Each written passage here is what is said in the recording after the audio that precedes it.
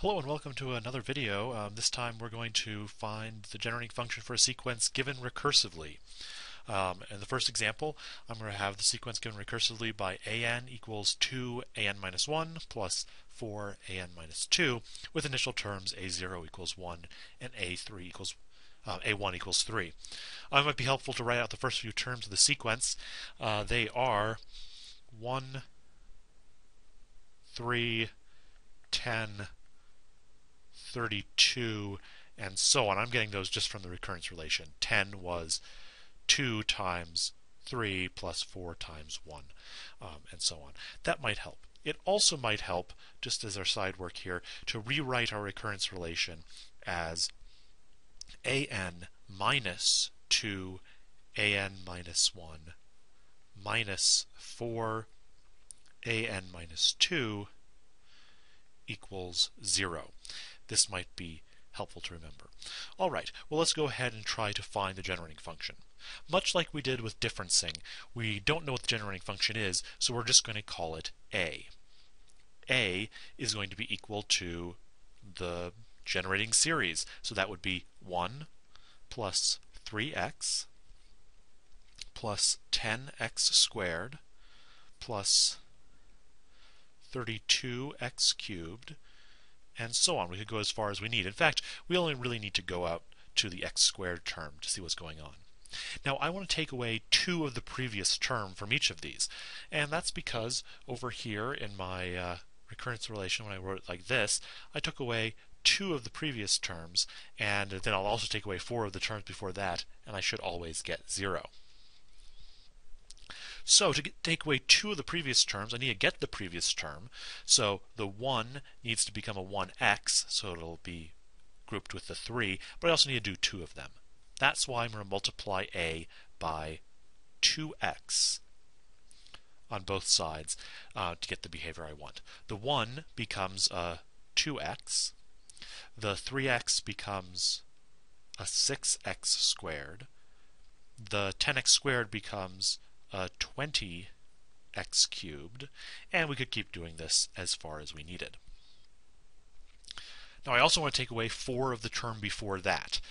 So I'll multiply the sequence by 4 and an x squared. That'll move everything over 2 spots, giving me the an minus 2 terms. The 1 becomes 4x squared. The 3x becomes a 12x cubed, and I would keep going as far as I needed. But in this case, that's all I need. Now, what I want to do is I want to take my original generating series, and I'm going to subtract off 2xa, and I'm going to subtract off 4x squared a, and I'll see what that leaves me with. On the left-hand side, I'll have 1 minus 2x minus 4x squared, that entire thing, times a. And let's see what that's equal to. Well, 1 minus 0 minus 0, that's 1. 3x minus 2x gives me x. And let's see what happens after that. I have 10x squared minus 6x squared, I'm down to 4x squared, minus 4x squared gives me 0x squared. Okay, what about the next one? 32x cubed minus 20x cubed minus 12x cubed is again 0x cubed. Well, of course it is. That's the way I set it up. Using this recurrence relation over here, if I take any term, subtract 2 of the previous ones, and 4 of the ones before that, I should get 0. So all of these will be plus 0, out forever. Okay, well, this is good. I've simplified the right-hand side of my generating series, and now I can solve for a. I get a is equal to 1 plus x divided by 1 minus 2x minus 4x squared. And there I have it. That's my generating function. Let's look at another example. Here the sequence is given recursively by the recurrence relation an equals an minus 1 plus 2an minus 2 plus 3 plus this constant. That makes this slightly different than any other examples we've seen before. I also give you the initial terms here. Again, probably a good idea to write down the first few terms of the sequence. 2 2. Those are given. To find the next one, we would do the third one, or a2 would be 2 plus 2 times the first term, that's 2. So that would be 2 plus 4 plus 3. That should give you 9. After that, we'll have 16, and then 37, and you can keep going on in this way. All right. It also might be a good idea to rewrite the recurrence relation like we did last time. Let's get all the a something terms on one side. That'll give me an minus 1 minus, not a, but 2 an minus 2. I'm just going to say that's equal to 3 instead of equal to 0. So that's where this is different. All right, well, let's go ahead and try to solve using our recurrence relation technique.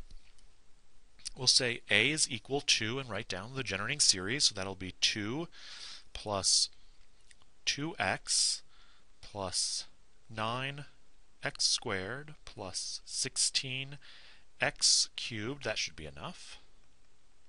Okay, I'm going to subtract off the previous term. For that, I just need to do x times a. X times a will be equal to 2 becomes 2x. The 2x becomes a 2x squared. The 9x squared becomes a 9x cubed, and so on. Let's see, I need to take away 2 of the terms before that. So I'm going to do 2x squared a. The 2 will become a 4x squared.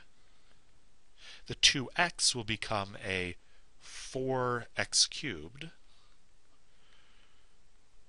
The next term would become an 18x to the 4th. I'm not even going to write that down, though. All right, and now let's combine these. I'm taking the first one minus the one before that, minus 2 of them, so I'm just going to subtract each of these line by line. On this side, I will have 1 minus x minus 2x squared, that whole thing, times a. That'll be equal to, let's see what we get on this side. 2 minus 0 is 2. 2x minus 2x is no x. That sounds good. How about 9x squared minus 2x squared minus 4? That gives me actually a 3x squared. 16x cubed minus 9x cubed, that drops me down to 7x cubed minus another 4x cubed. That's going to give me a 3x cubed. What's going on here? Well, it's not actually surprising at all.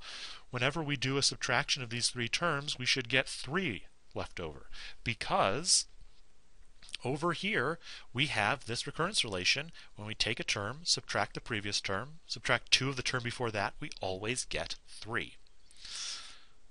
Okay, well, in that case, we're going to have a bunch of 3's here. What are we going to do with that? Well, this whole thing we can simplify using its generating function. This right here has generating function. It's constant 3's, shifted over twice, so 3x squared divided by 1 minus x. That gives me that generating function. I still have my plus 2. All right, so now it's time to go ahead and write down the final generating function for a. This is this whole thing there. That's what that's equal to. Just make a little more room here. Okay, so what do I get? I get a is equal to 2 divided by 1 minus x minus 2x squared plus 3x squared divided by, well, I had 1 minus x before, but then I also have my 1 minus x minus 2x squared. So that monstrosity of a generating function is my final answer, and there I have it. All right, well, I hope this has helped, and thanks for watching.